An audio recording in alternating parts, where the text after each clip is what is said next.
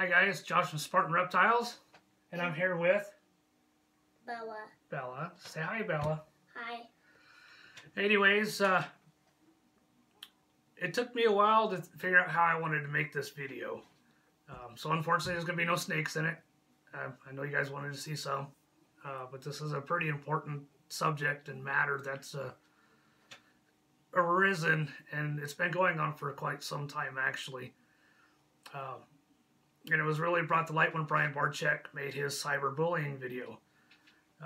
I did watch that video. I watched that video more than once, and I can tell it does bother him. And, you know, to want to have to admit that you thought about committing suicide that's just tragic, and there's no need for it. And, you know, since that video has come out, a lot of other YouTubers, you know, friends of mine have made videos on that matter. Don't do that, babe. Okay. And I don't think bullying is proper, or there's a place for it, and I don't think it's right either.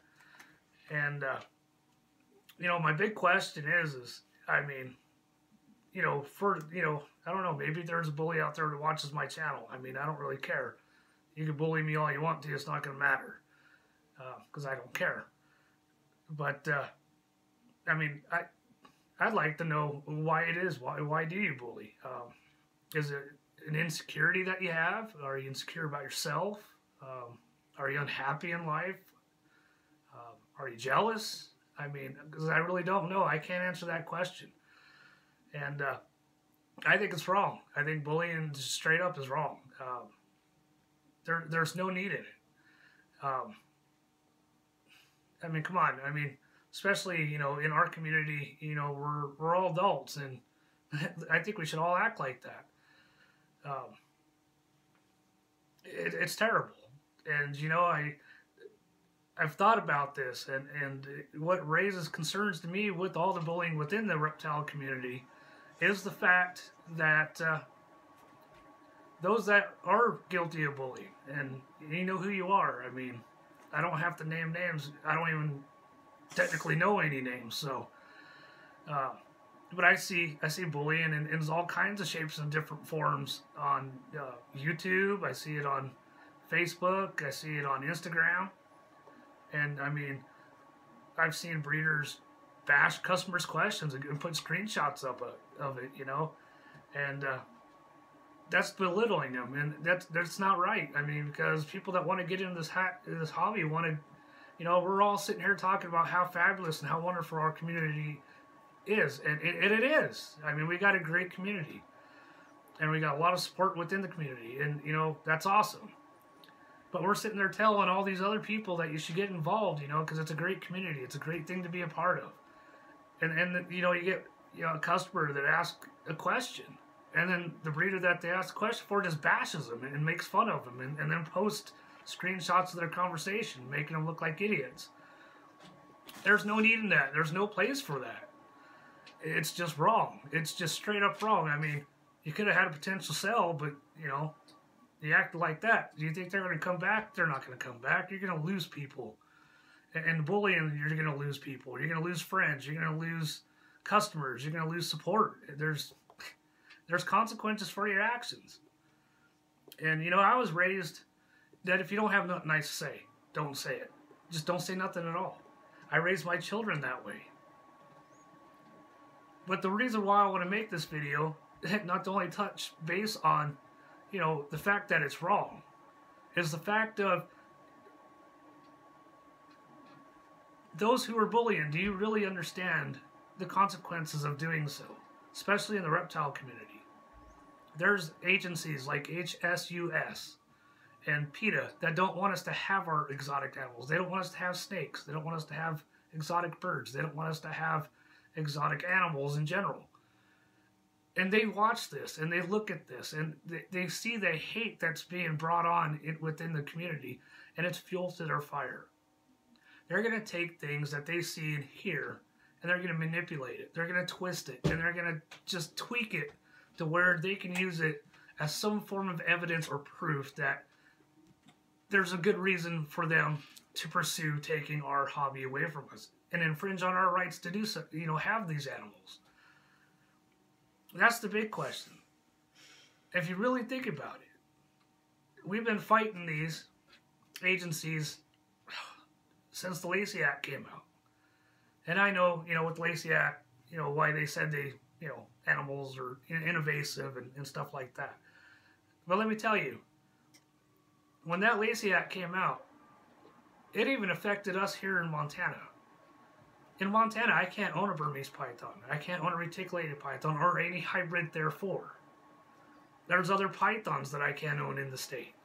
There's a lot of lizards I can't own. Frogs I can't own. I can't even raise African soft fur rats in Montana because of HSUS and PETA's influence. If you think about it, I mean, I have nothing against Fish and Wildlife per se, but I don't agree with their reasonings why they list animals as invasive, especially if they don't have the proof or the knowledge of what it takes for those animals to thrive. All they did was join on a bandwagon. That's all they did. Florida set some rules and regulations intact, and it went all the way up the East Coast. And then as it went up the East Coast, it spread west.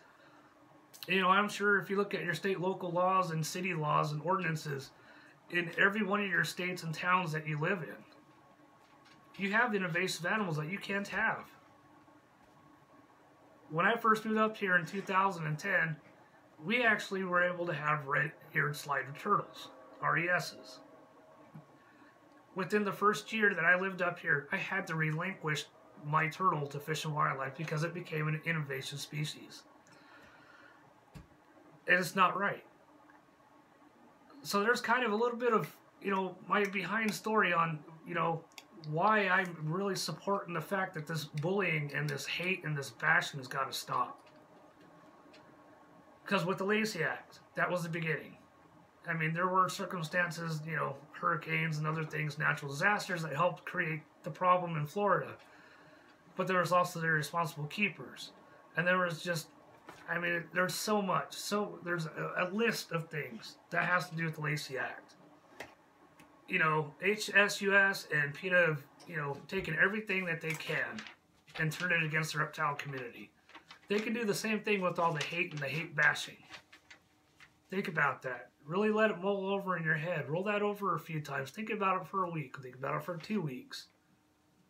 Because it's true. So my plea to the rest of the reptile community and all those that are bullying, bring it to a stop. We're all grown-ups. Let's act that way. If we don't like another breeder, so be it. It's your choice. It's your decision. But it doesn't give you the right to slander and bash them. And, if you look up slandering laws, there's a lot of reptile breeders out there who have no problem with pressing charges against it. And I feel sorry for anybody that has to deal with it.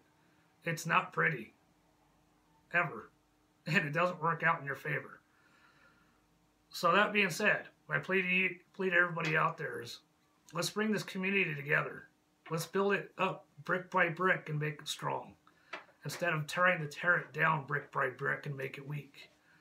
This reptile community is capable of so much more than anybody realizes. Brian Cusco made a video just not too long ago about talking about his passion to bring this reptile community and make it so much bigger. I share that passion with him, and I agree with him 100%. So think about that. It makes sense. Why tear down a good thing? Why not just make it bigger and better and stronger? And as always, from here at Spartan Reptiles, keep on herping. Keep on herping, guys.